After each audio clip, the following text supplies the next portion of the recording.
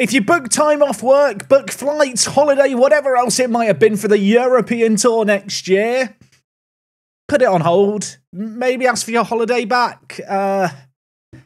Yeah, we're in 8th. We've lost the last 4 league games in a row. It's not going great.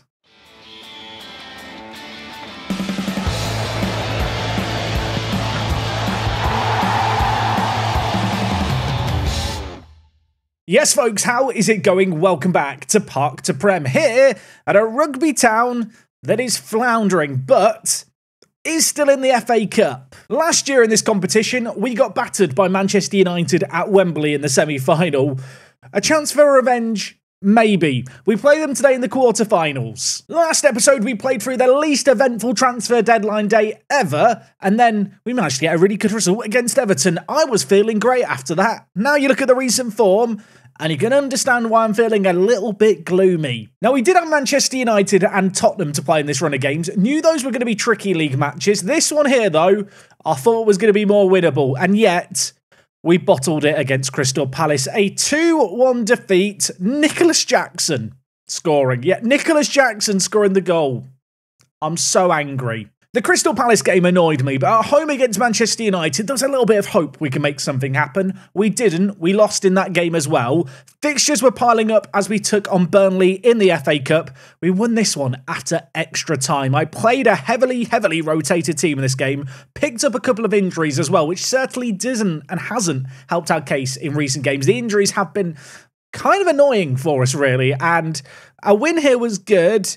The manner of it, a lot less so. Following on from that, we took on Tottenham. Akira Fawn's got another goal to add to his collection for the season. He has 3 from centre-back, which is pretty blooming good. What was less good, however, was the manner in which we couldn't hold on to that lead. We conceded a goal in the 84th minute, and we conceded a penalty in the 95th. Lehman was sent off as well against his former club. Yeah, all in all, not a good day. But you know what? 3 defeats in a row is bad, but we had 19th place Brighton to play. 19th! We can't lose to them. No, we definitely can. We were 2-1 up in this game as well, and we bottled it. Again. Yeah, 4 defeats in a row, all by 1 goal, and we're tumbling down the league. So here are the league standings, and if there's a crumb of comfort to hold on to, which I'm trying to find at the moment, our goal difference is still really good at positive 21. When you compare that to the teams in and around us, we're in a good spot. What makes it a slightly less good spot is that Newcastle in 9th are actually equal on points with us. Arsenal, who as of last episode we were chasing, they've gone now. They're 14 points clear of us. And Tottenham in 6th, we trail by 5 points. Even with a game in hand, we can't get back into the top 6 by just winning. I wish there was something obvious to point to and say, that's the issue. I think it's a combination of some tricky games, fixtures piling up a little bit of fatigue. Injuries have been stretching our team thin as well. If we just look at the injury history and sort by kind of latest injuries, you can see they have been piling up over the course of February, but I can't really use that as an excuse. I feel like this chart here probably is a pretty good example. The dashed line is last season's injuries. The solid line is this year's injuries. February, January, December, not good months. On top of that, though, when you look at the lineup that I consider my best 11, the low average ratings in the last 5 games, I think further magnify the issue. Before the first game today against Manchester United, I've gone through every underperforming player and criticised their form individually. I think that is the only reason why the morale is still not absolutely awful at this moment in time. We have got our youth intake to come at some point today, but first and foremost, we've got this Manchester United game. Not an easy game in its own right, and if you were thinking, well, maybe you've got a more winnable game after that, Jack. Not really. For whatever reason, I've decided coming back for a game against Liverpool away from home is a good idea. Not sure it is. But alas, this is the game we are going to focus on first and foremost, an FA Cup quarter-final affair against Manchester United. I've mentioned injuries. Gasperi is the only man who still has an injury, although Ngoma coming back from injury, and elsewhere Pietro also coming back from injury. Condition not awful across the players. I have been able to rest things up. And when I look at the starting 11, it's a starting 11 that prior to the last month, I probably would have backed to try and cause an upset here at home. I mean, right now, I just don't want to be embarrassed. There's been sleepless nights in the build-up to this game, as I remember this game at the end of last year. We lost 5-1 at Wembley in the semi-final of this competition.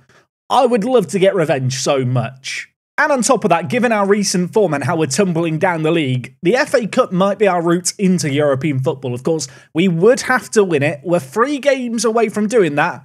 And this Manchester United team, they've won their last 5 games on the bounce. And they're not playing a rotated team today. Okay, Fawns is playing against his former club, of course, the left centre-back, with a big game today, I'm hoping. He's got a chance to prove himself against the team that decided he didn't have a future here. Misiak, by the way, bringing the ball out and laying it off to Bolton. We are looking confident when we have the ball. I do feel like, as much as I want to be doom and gloom due to recent form, there's been moments where we've played good football, and it's not like we've been killed in any game. We've not been murdered savagely. They've been hard-fought affairs. I just hope we can show a bit more fight than we showed in last year's semi-final, as NDIA burst through the middle and nearly opened up the goal scoring. 15 minutes played, we're showing signs of life. They've not yet had... Why did I say it? They've not yet had a shot, I was going to say. They've had one now. That hits the post and comes out. Marcus Rashford still with the ball in a dangerous area, trying to make something happen. Pacho to Milano. I mean, are we going to be fine? Manga on the far side. Always been more of an anime fan myself. He whips it in. Cassidy, Rashford. I'll tell you what, that goal would not look out of place in Blue Lock, would it? I've realised half the people don't know that reference. It doesn't matter if you don't know it. Just Google it. It's an annoyingly good goal. It's a really annoyingly good goal. It looks like a goal out of a comic, doesn't it? Manga, Cassidy, scissor kicks it, Rashford volleys it in. I don't want to sound like sour grapes. My players don't do that. my players can't do that. Anyway, Ospina, what can you do? He gives it short to Faye. Rojas, I'll tell you what, if we now score a goal like the one they've just scored, I'll take it all back. Ospina, the number 11 to Bolton at right back. Snedden, back to Bolton. Riviere with the ball. The deep line playmaker to Bolton. Ospina through the middle, burst through, beat the offside trap. And sadly, it's saved. I was waiting for the offside flag to be raised. It would have counted. He was onside. And having missed the opportunity, Ospina now trying to make amends with the corner. And he will make amends. I forgive him. We've scored from the resulting corner. He's got the assist. Bolton with the goal. Bolton, of course, a product of Liverpool's academy. With that in mind, I'm sure he's going to enjoy this goal here. Not the best of goalkeeping by Manchester United. I don't care, though. We're back in the game. Well, could we make it twice as nice? We've scored from one set piece. Let's score from another. NDIA back post. Snedden is under it. Cleared away. Rojas. Faye scores. It's 2-1. What a goal that is. Sam Faye hasn't been as prolific, it's safe to say, in the Premier League, but it's very easy to forget he's a teenager. He is a child, and yet he's doing this against Manchester United. The number 9, our vice-captain with the departure of Chris Mepham, finding the top corner. Okay, 5 minutes left of the half, 2-1 to the good. We absolutely deserve to be where we're at right now, and well, we could get another. Rojas gifted the ball for a moment. Sadly, he was dispossessed and stripped of the ball at the very last moment. Nico Williams Jr., or is it Neko Williams Jr.? I think it's Neko is the junior. They've got the ball through the middle. I'm confused by brothers. Our team are confused by defending. It's 2-2. I couldn't even enjoy being ahead for 2 minutes. Also, it's the scary French bloke from last season. He scored a lot against us at Wembley. That is not the best of, well, communications, is it, between Fawns and Snedden? They both are England youth internationals. They played in the same under-21s team. You wouldn't know they spoke the same language based on what's just happened there. And at the break, it's 2-2. Just as a reminder, if this finishes 2-2, I think, does it go to a replay or does it go to extra time? I know the FA Cup rules have changed and we played extra time against Burnley, but in an earlier round, we did play a replay. We'll find out if it gets to 90 minutes. I'm trying to act all cool and casual. Let's be honest. I probably should just check the rules, really, shouldn't I? Okay, I can confirm it will just go to extra time. Given the fact the Liverpool game is in a few days, really could do without another 30 minutes of football to play. Misiak, the youngster at Advanced Playmaker, is not having a particularly good game today. He's not had a great introduction, to be honest, to the squad. I feel like when you look at him on paper, he's got the quality. He's not yet shown it here. And I think I've seen enough in this game. I'm going to take him off the pitch. I am going to bring in Ngoma, who's coming back from injury. Ospina did get an assist in this game, but to be honest, besides that, he really hasn't done anything. I'm going to bring in Alvarez, who's been a great little super sub for us. We're in the 52nd minute. We only get 3 subs, just as a little reminder. So with that in mind, I've made 2. I'm going to hope they can make the difference. Alvarez whipping in the corner. Sneddon! I saw the net ripple and I thought it had gone in, but it's hit the side netting. Okay, Fawns with a free kick to NDIA. He lays it inside to Ngoma. Fawns now back with the ball, going all the way back to Schumacher in net. I feel like on the balance of play, we can feel a little hard done by not to be ahead in this game. We've had a lack of the ball, but when we have had it, we've created stuff. And Faye has one. Could he get another? Not to the first time of asking, but a fortuitous rebound sees him grab it at the second time of asking. It's 3-2. Sometimes you just got to launch it long and hope you win the flick-ons. Rojas flicks it on. A bit of fortune as Faye got a rebound here, but from a very difficult angle. He's found the back of the net, so I won't criticise him. Already mentioned the fact that we've got our youth intake to come today. It's great to see a product of our academy, Faye, getting so involved in the play, winning the ball back yet again there. However, Manchester United still bringing it forward. Manga, this time shoots over. That man was involved in their first goal. He is scary out at right wing back, isn't he, this guy? 21 years old, Egyptian international. He's quite quick. There's 10 minutes left here, and it is still a 1-goal game. To get a goal now would be quite nice. It would certainly lower the nerves. It'd be such an annoying, unlikely victory as well. Having bottled it in the league repeatedly lately, to get a result in the Cup against the team currently top of the Premier League, I mean, it'd be nice. In some ways, we are potentially going to be able to deny them some kind of domestic treble, or at least, you know, a double. We don't want them winning everything, Manchester United. They only finished, I think, 8th or 7th in the Premier League last year, so they're having a great league campaign. That said, well, we're on the attack here. NDIA puts it in, and Ngoma was lurking. Now we have to watch out for the counter. Evan Ferguson lays it wide. We are in hot pursuit of Williams Jr. here on the near side. He was involved in a goal previously. On this occasion, though, Sneddon is going to win the ball, and now the centre-back, he's going on an adventure. Does he know where he's going? Because I don't know where he's going. He gives it to Ngoma. Faye is there. It was offside, but that was a shot at the hat-trick. There's 4 minutes of added time. They are coming. They are going. And on the one hand, I want to be delighted. You know, we've just beaten Manchester United, for crying out loud. On the other hand, how can I not be a little bit annoyed that we can do this? I should just live commentate the entire season. That's what I need to do at this point. Just for context here, Manchester United have lost 2 league games all year, both away from home against Everton and Liverpool. We have just managed to beat them there. Are they still in European competitions? They're still in the Europa League as well. Yeah, I am a bit annoyed about this. Sam Faye, by the way, man of the match. Give him some praise. 9.2 rating, continuing to get better and better.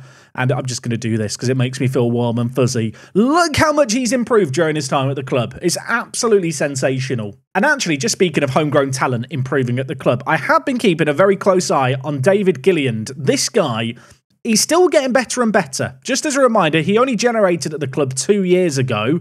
He's finally shown some signs of progress, especially recently. You can see the graph here. Now that he's training full-time, because he wasn't doing that until he turned, I think, 17 or 18. Now that he's training full-time, we are seeing improvements. Anyway, 3 days' time, Liverpool away. An away day to Anfield awaits. Somehow, I've never done the away day at Anfield. I've kind of put it off for a special occasion. Today is that occasion. Don't go anywhere. There were a few away days last year that I didn't do, just because I knew we'd be back in the Premier League eventually. We needed to save some, and one of those was Liverpool's away day to Anfield. Now, of course, I am a Liverpool fan, so naturally, I have to attempt to remove bias as I review Anfield today. There probably will still be some bias. Now, first things first, I will level with you. Car parking at Anfield, not exactly exemplary. Here is Stanley Park car park. This is the extent of the parking, and it's more so for the park than the stadium. But don't let that ruin things. Also, here we have the LFC official club store. We should, I believe, and we can, go right up to it. I know what you're thinking, Jack. Is it a superstore or a mega store? Or is it just a store? Because, of course, we don't want anything before it. Well, here's the bad news. I already know the answer to this. It's a superstore. It doesn't say superstore on the outside, but the sign says superstore. I can't argue with it. I feel like I've not bigged up this park enough. Look, you get a lovely park, lovely ponds at Stanley Park, lovely little picnic before your away day, imagine. Now, of course, the Anfield Road stand has been renovated in recent years. I don't think we can actually get an updated view of it unless... okay, no, we can't get an updated view of it. Who stood here and did a photosphere in 2010 and thought, yeah, this is a good one. Really got a good angle of Anfield here.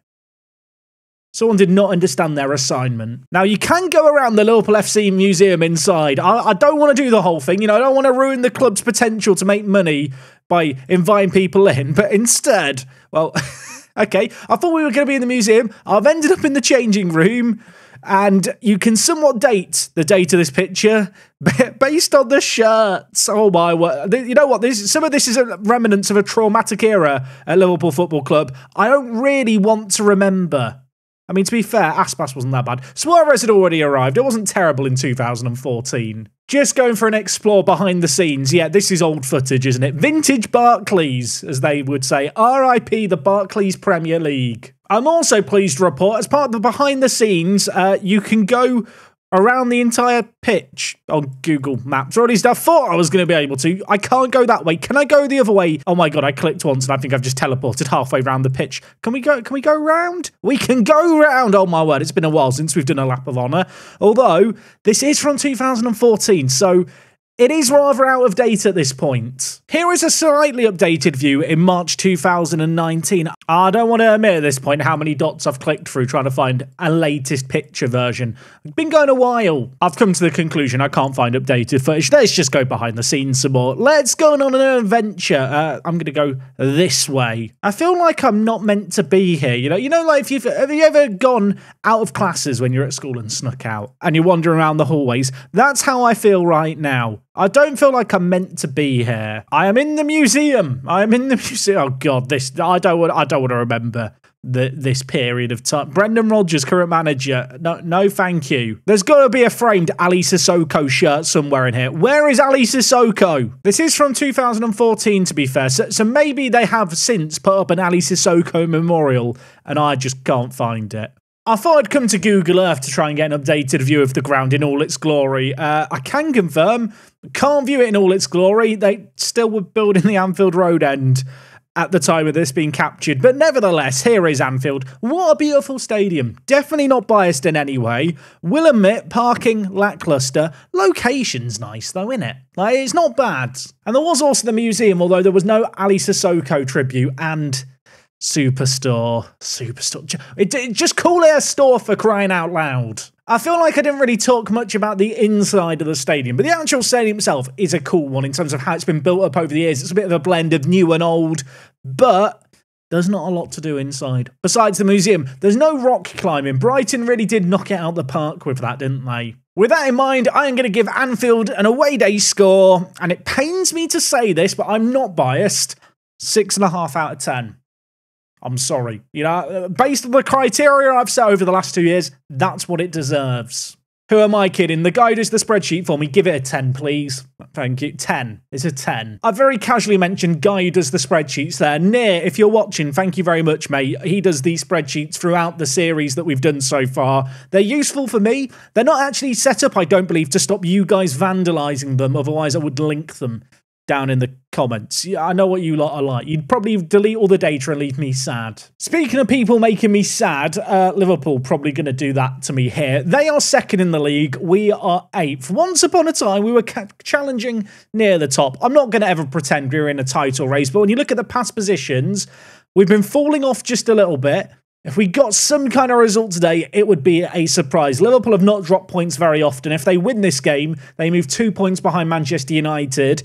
They're going to want to win this. As for ourselves, a win here doesn't actually change our position. We would still be in 8th. Now, when it comes to the team for today's game, Bolton is suspended. This man, he loves to get booked. 10 yellow cards in all competitions. He's been a very, very naughty boy. As a result of that, Mosquera is going to come in to play at right back for us. He has been particularly reliable, it has to be said, at right back so far this season. 6 assists in 12 games is not too shabby, and he's developing really nicely too. When it comes to the rest of the team, Lee Min back from suspension. I kind of want to bring him in. I kind of want to do it, and I think I'm going to have to. NDIA, I'm going to drop.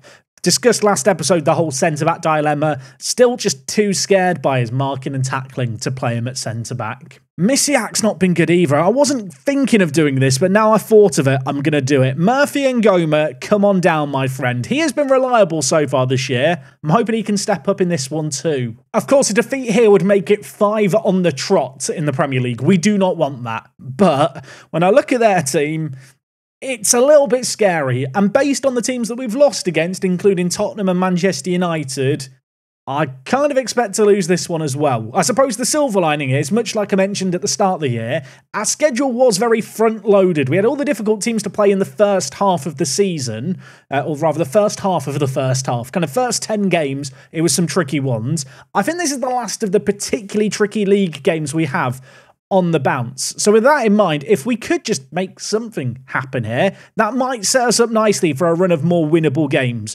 I am conscious our last 2 games of the year are against Wolves, who are not a million miles behind us, and Newcastle, who are currently right up alongside. It could be that we go into the final game and the final episode of the season with a whole lot to play for. Anyway, away from home here, this is the kind of game that I feel like you turn up to as a newly promoted team, you clench your butt cheeks and just hope it's all going to be over and not be too painful. Although, maybe we could cause an upset because Ospina is in behind and Ospina scores inside the first 90 seconds. It is that man again as well, Sam Fay, 2 goals last game, turning provider on this occasion, dinks it forward to Ospina, he gets it out his feet, and finds the bottom corner. Rare occasion, by the way, where we're coming up against a team that play the exact same formation as us. Liverpool love the 4-2-2 as well. It's very hot right now. It's very in. At the moment, we are winning the battle of the 4-2-2s. I'm going to hope that continues here as Hadel for them in goal. He's come to the halfway line. There or thereabouts to deal with things. Then I'll get it forward to Ray Blaine, who scores. And I know what you're thinking. Who is Brad Ray Blaine? Ray Blaine? He's very good. I'll show you in a moment. And by very good, what I mean is he's that one player you see in every Football Manager save game where England get like a godlike goal-scoring striker who's just terrifying. This man is that man in this universe. Here he is, 23 years old, 26 caps. He's got 20 dribbling with some insane pace and acceleration. In fact, all his physicals are kind of mad. Yeah, he's got model citizen personality. He's valued at £223 million.